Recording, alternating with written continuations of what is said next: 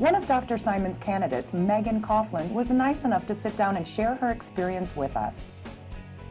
So I'm here today to get my LASIK done. I've known I wanted to get LASIK my whole life, and my dad had the surgery done by Dr. Simon, and he's been more than happy with the result.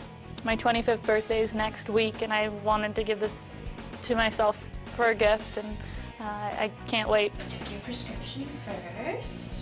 I felt very comfortable showing up for my consultation. I met with Dr. Simon, and I felt a lot better after talking to him personally. I've done over 65,000 of these, so I'm pretty comfortable in there. Okay, just relax, I'll talk you through it as much as is needed. Hearing that he had done the surgery, not only for lots of patients, but his own children, so I was like, okay. Makes me feel a little better. Alright, just look straight ahead where my hand is here. I like coming in here. It's really relaxed and very friendly. The staff's been great. It's so easy. When we finish, you're going to go, that was a snap. Okay. Seriously.